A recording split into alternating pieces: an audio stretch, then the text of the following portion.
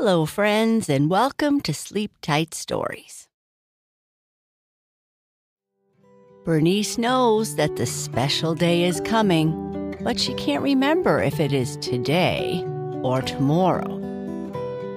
She checks her calendar and sees that she still has one more day.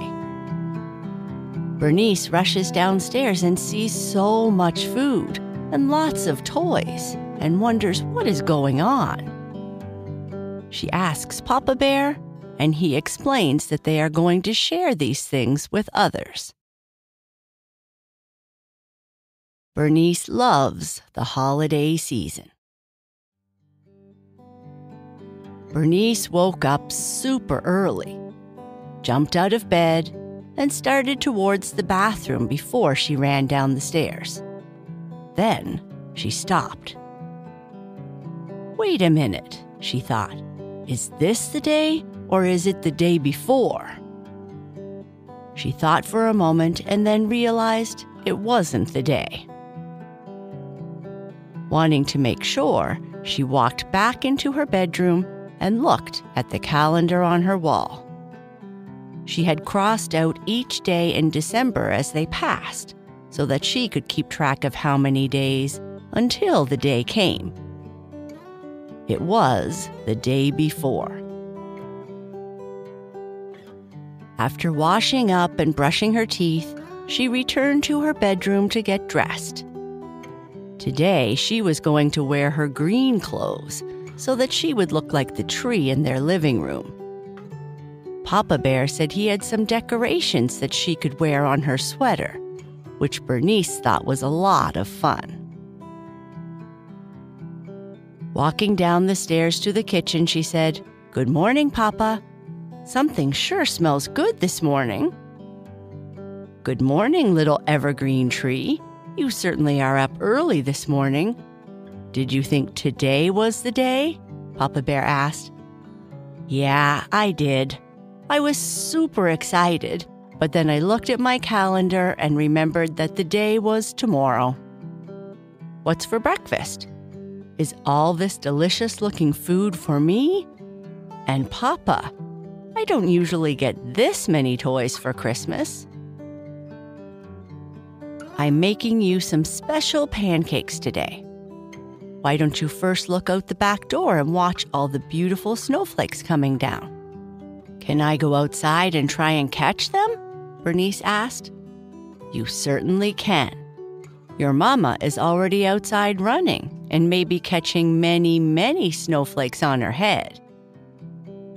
"She might turn into a snow mama," Bernice laughed as she went to get her boots and coat on. "Remember to dress warm," Papa Bear yelled from the kitchen. Bernice played outside while Papa Bear made her some special pancakes for breakfast. After about 30 minutes, Bernice came back into the house. Walking into the kitchen, she said, "Papa, I caught one snowflake in my hand. It just floated really slow down from the sky, and I caught it." "That sounds great, little bear." "It was fun, and the snow is really fluffy, but now I am super starving." "It's good that you are hungry because I made way too many pancakes." "They look really special too, Papa. What kind are they?"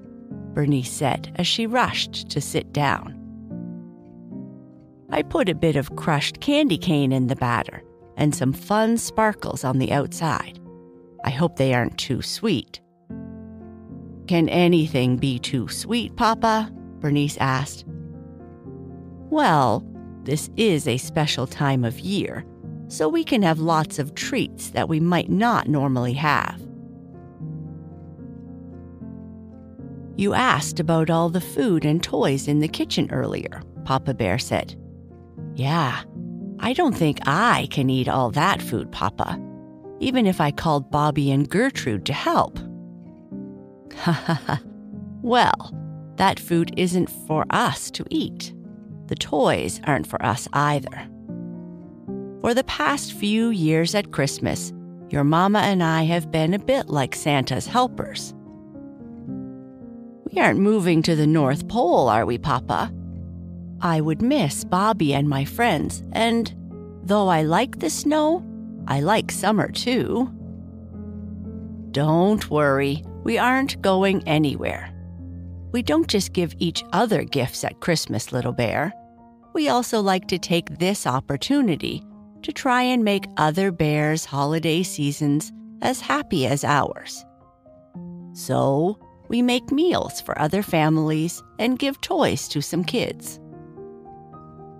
Giving to others and seeing other kids smile like you makes Christmas much more special for Mama and me. Will you also give cookies, Papa? Because your cookies make everyone smile. Giving your cookies to people might make them happy too. Yes, little bear, we will give cookies. But I am going to need your help. Do you think you can help me? I will do my best, Papa. I am the bestest helper. Good. Mama and I will need your help putting all the cookies I baked into bags. Then, after lunch, we can all go and deliver the meals, toys, and cookies to those families who need them. That afternoon, Bernice, Papa Bear, and Mama Bear delivered meals, toys, and cookies to families who needed them. They had some cookies left over, so Bernice dropped off cookies at Bobby's house before heading home for dinner. As they walked up the stairs to get ready for bed, Bernice said, "I really had fun today, Papa." "I'm happy to hear that, little bear. It makes Mama Bear and I happy to be able to help others and to try and bring a little joy to others during the holidays." "Is that what Christmas is about to you, Papa?" Bernice asked as she went into her bedroom to get Ducky. As he went into the bathroom, Papa Bear said, "I'll tell you in a minute." "Okay, Papa." "Lots and lots of bubbles, please. Ducky wants to pretend she is skiing in the snow," Bernice said from her bedroom. Sitting in the bath, Bernice said, "Look, Papa, Ducky can downhill ski." "Ducky is doing great," Papa Bear said with a laugh. "Thank you for helping today, little bear. This is a fun time of year for us, and we like to try and spread as much of the joy of Christmas as we can to others." "Because they don't get to eat your cookies, Papa?" "That's part of it. Mama and I help those in need throughout the year, but especially at Christmas. And the best way we can do that this time of year is through food, toys, and cookies." "I liked helping, Papa." "That's great, little bear. We are all one community, so it's important we help each other as much as we can, the best way we can. Now, why don't you finish up your bath, brush your teeth, and get dressed for bed?" "Will you tell me a story tonight, Papa?" "Of course, little bear." Are your friends Twigga, Wolfie, and Madeline ready for a story? They said they are ready, but we are super excited about tomorrow morning, Papa. I am excited too, but we all need to get a good night's sleep so that we can have the best day, Papa Bear said, with his usual big smile. During the story, close your eyes and take some deep breaths. The faster you sleep, the faster the morning will come. I love you, Papa. I love you too, little bear. Once upon a time, in a world full of magic and fun, there lived a brave little bear named Boo Boo. She lived in a large castle at the edge of a mystical forest.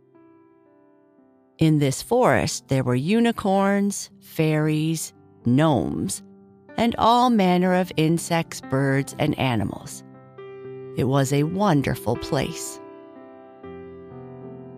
Her best friend was a young dragon called Kai, and they liked to play as much as they could. The kingdom they lived in was full of people who lived in the meadows, those who lived in the hills, and those that lived in the forest, and they all lived in harmony. On this day, Boo Boo was waiting for Kai in the garden so that he could help with a project that she was working on. As was often the case, Kai was a little late arriving. But just as she was about to go back inside the castle, Boo Boo saw Kai's large silhouette looming in the distance. Arriving with a ground-shaking hump, Kai said, "Sorry I am a bit late this morning. I stopped to watch a group of unicorns having a race, and I guess I lost track of time." "Who won the race?" "I don't think we have met this herd yet. Maybe we could go for a visit sometime. They were quite fast." "I wonder if Bluebell has raced against them," Boo Boo thought aloud. Shrugging his huge shoulders, Kai asked, "What are we up to today? It's a bit early to visit friends, and we don't usually play until later." "My father is delivering food to families in the far meadows. Their harvest was less bountiful this year. While they will likely be okay, Father likes to make sure everyone in the part of the kingdom he leads has full bellies before the onset of the cold months. I thought you might be able to help us deliver food faster to those who have greater need." Kai was shocked and said, "I would be happy to help, but I am surprised that some in the kingdom have no food. How is this possible, Boo Boo? Since the discovery of the ancient fairy magic that lights our world, I thought everyone had something to eat. I know some have perhaps more food than others, or fancier food, but I haven't heard of anyone going hungry in a long time.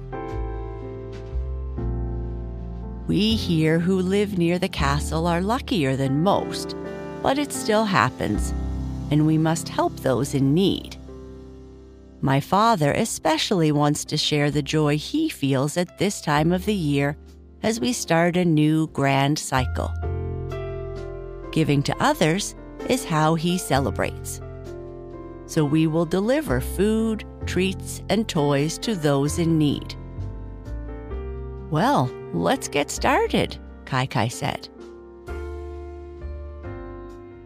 For the rest of the day, Boo Boo would load up a large basket full of food, treats, and toys, and Kai would carry them far off to the far meadows in a fraction of the time that it would take otherwise.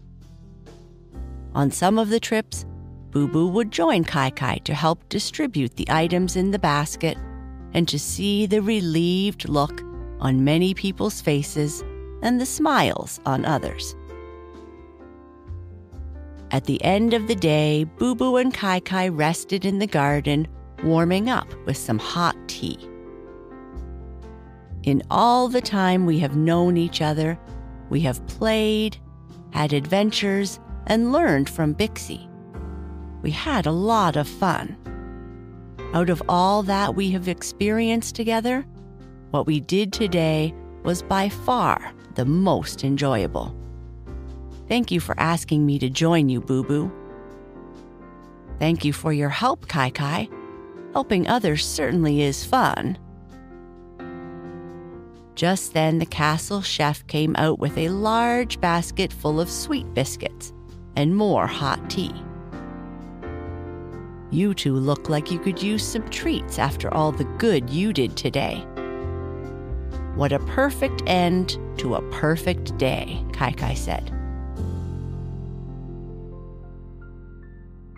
And with that, Papa Bear gave Bernice a kiss on the forehead, adjusted her blanket, turned off the lamp, and quietly whispered, "I love you, little bear. Good night. And that is the end of our story. Good night. Sleep tight.